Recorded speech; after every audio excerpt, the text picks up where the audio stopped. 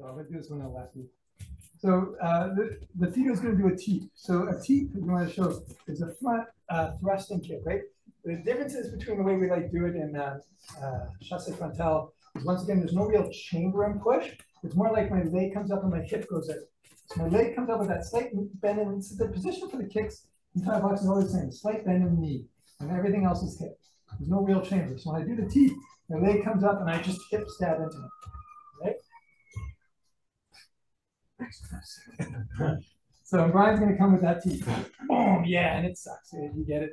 And especially if you're coming in, when you come in and they teep, whoosh, it's a spear thrusting move. It's brutal. So when he comes, I'm going to step back and I'm going to try to scoop it. You're going to recognize the similarity to when we do Sabat. Right? So if he does Sabat round kick, right?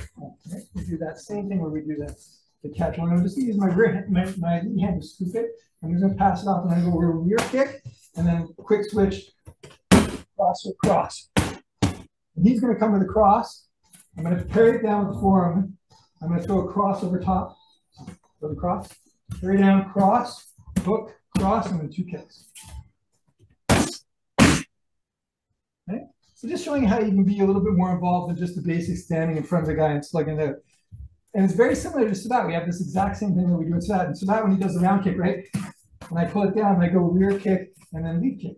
I'm doing the same thing. He comes with the teep. I'm going to scoop it. I'm going to kick his leg, and then I'm going to throw a cross. Cross, he throws the cross and step out and parry. So I'm using a forearm parry and crossing right over top. Boom. Hook, cross, 2 kicks. Those last 2 kicks could be into the leg and then the body. Be all sorts of stuff, right? It could be leg, head down, but we're just going to do mid kicks because for the. I'm tired demonstrating, so you guys should feel really good. All right, very slowly this time. He comes with that teep. So I back off. It's because I don't, to give myself a little bit of room. I back off and I just scoop it. All I'm trying to do is move it off the line, and then I punish that leg, and then I punish the body. Cross, hook, cross, parry, cross, hook, cross, 2 kicks. Okay? Yes? Last one. The pads are dusty, and I'm just as dusty. I picked this one to do because I like the connections to that. But you can see what I stress all the time, there's more similarities than there are differences. The ideas of what to do when somebody's kicking you are going to be the same. Right? Destroy that leg, hit the body, take out the computer.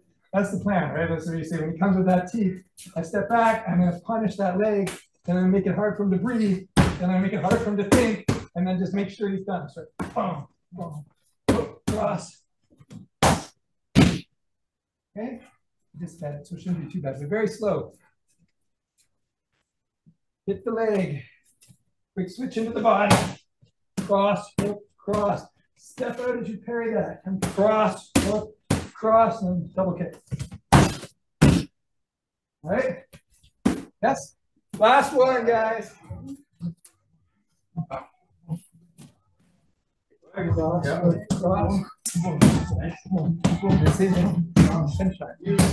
When that cross comes in, he's throwing that cross, right? I'm going to step out.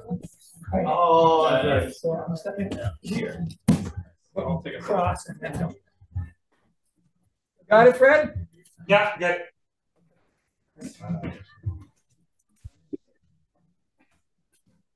Boom, boom, boom, boom, boom.